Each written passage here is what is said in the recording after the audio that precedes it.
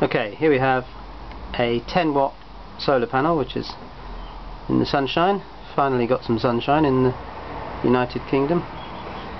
and that's connected to this car battery. But in between the two is this little device here, and that's a solar charge controller, and the purpose of that is to monitor the voltage of the battery, and when it gets to a safe level, a maximum level, the charge controller starts to pulse width modulate, and that means it switches on and off rapidly and holds the current constant, holds the voltage on the battery constant, and that protects the battery. And also the charge controller